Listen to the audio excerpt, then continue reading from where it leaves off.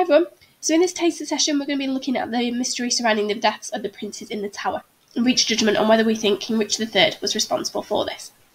Now the idea of this taster is to get a flavour of the type of lesson you would experience if you were to choose modern history at the sixth form, and also get an introduction to one of our key topics, the Tudors. So let's begin with some background information, as I imagine many of you might be wondering who the princes in the Tower are. Well, they are the sons of King Edward IV, quite a young, popular king. Unfortunately, he died quite suddenly, leaving his eldest son Edward to inherit the throne.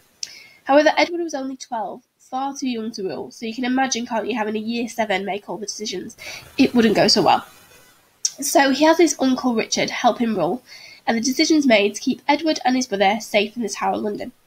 Now, whilst they are there in the Tower, rumours started to emerge that they were illegitimate, and many said that their father wasn't legally married to their mother, Elizabeth Woodville.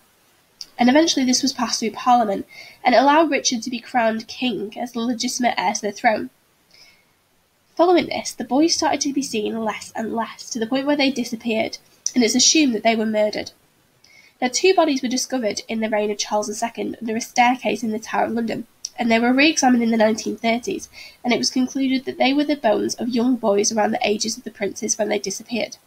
However, when this was looked at again in the 1950s, it was suggested that it was too difficult to say for sure that this was definitely the princes or how they died. No matter that, though, the prime suspect in the disappearance and possible murder of the princes is Richard III, their uncle. Now, he arguably has a clear motive. With the boys out of the way, he could become king. But would he be really that evil as to murder his nephews? There are many who believe that he didn't. So we need to look at the other suspects. Firstly, we have Henry VII, the first of our Tudors.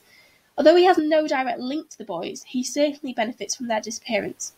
Not only because he is able to defeat Richard at the Battle of Bosworth and have no other claimants to the throne, but because of their disappearance, many people turn against Richard and begin to support Henry.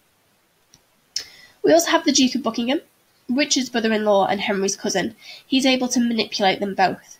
So initially he supports Richard's claim to the throne, but then secretly plotted with Henry to have Richard removed. He left England shortly after the boys disappeared, and many believe that he killed the boys to frame Richard. And finally, we have James Tyrrell, a loyal servant of Richard's. There's lots of evidence that came out during the Tudor period that he murdered the boys. So our job then is to look through the evidence and to see who was responsible for the boys' disappearance and possible murder. Was it Richard III, or was it one of these 3 suspects? So I would like you to have a look through the evidence and to see who was responsible, seeing what we can learn from this, whether we think it's reliable, and what judgments it allows us to form. Now, you'll find the evidence on this sheet here. You can see lots of different sources. So read them through, find out what it tells you about the disappearance, have a look at the provenance, which is this part here. So in this case, Thomas More, writing 30 years after the events. Do we find that reliable or not?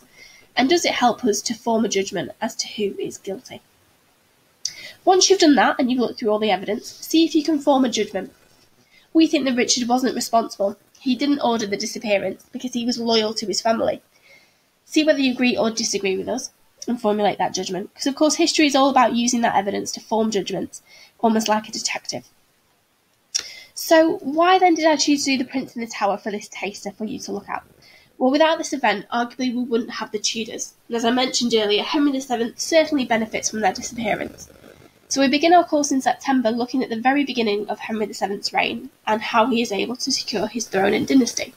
So to prepare for that, there's lots of extra reading and research you can do, so take a look at the new Student Hub for some suggestions. So I hope you enjoyed looking at the mystery surrounding the princes in the Tower, and I look forward to hopefully seeing you properly in September.